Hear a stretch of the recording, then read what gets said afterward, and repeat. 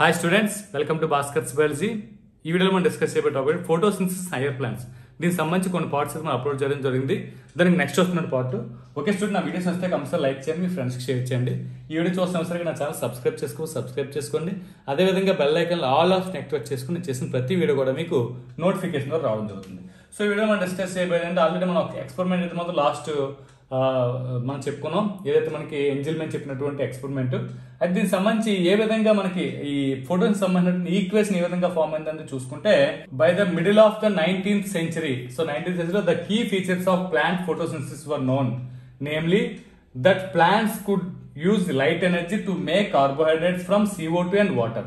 So CO2 ని water రెండింటిని కూడా యూజ్ చేసుకుని 19th century లో దీనికి సంబంధించిన కీ ఫీచర్స్ అయితే మాత్రం ఫోటోకి సంబంధించి రావడం జరిగింది. The empirical equation representing the total process of photosynthesis for oxygen evolving organisms was then understood as. So తర్వాత ఏమైందంటే దీనికి సంబంధించి ఒక ఈక్వేషన్ అయితే మాత్రం ఫామ్ చేయడం జరిగింది. సో ఆ ఈక్వేషన్ అయితే కింద ఇక్కడ ఇవ్వడం జరిగింది. ఈక్వేషన్ చూడొచ్చు మీరు ఇక్కడ, CO2 ప్లస్ H2 అంటే వాటర్, అదేవిధంగా మనకి CO2 వాటర్ రెండు కూడా ఇన్వాల్వ్ అవుతుందని చెప్పుకున్నాం. కాబట్టి CO2 ప్లస్ H2O అనేది ఇక్కడ ఇవ్వడం జరిగింది.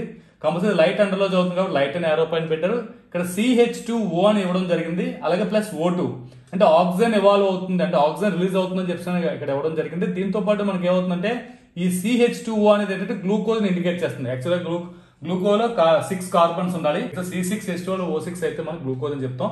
అయితే నెక్స్ట్ చూడండి, ఏ mile stone contribution to the understanding of photosynthesis was that made by microbiologists, oxidizable compounds reduces carbon dioxide to carbohydrates. This can be expressed by. So next ఏమవుతుందంటే ఇది compulsory light dependent. అంటే మనకి ఇక్కడ mile stone కింద ఏం చెప్తున్నాం అంటే ఈ సైంటిస్ట్ చేసింది ఏంటంటే మాక్సిమం ఫోటోస్ అంతా కూడా ఇక్కడ మనకి లైట్ డిపెండింగ్, అంటే ఇక్కడ పర్పుల్ గ్రీన్ రెండు బ్యాక్టీరియా కూడా యూజ్ చేయడం జరిగింది.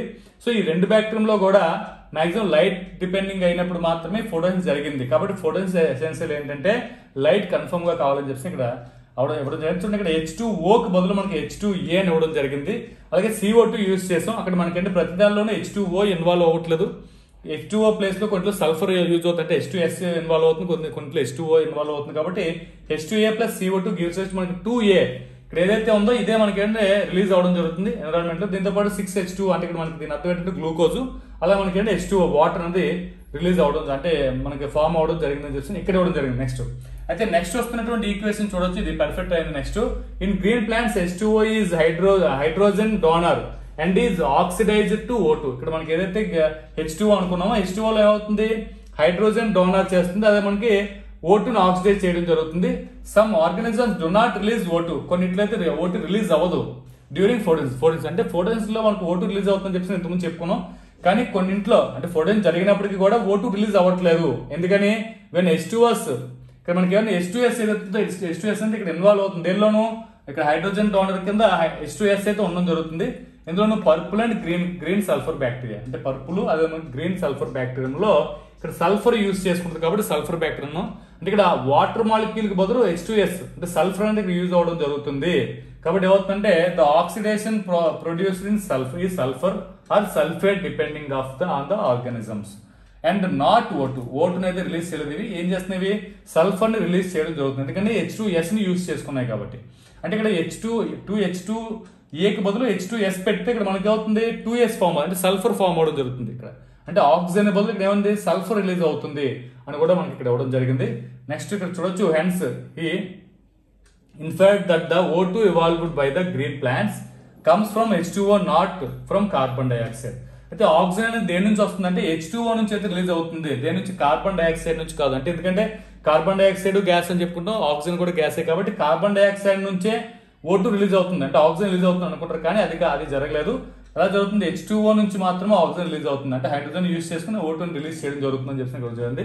This was later provide by using radio isotopic techniques use చేసి దాని తర్వాత ప్రూవ్ చేయడం కూడా జరిగింది.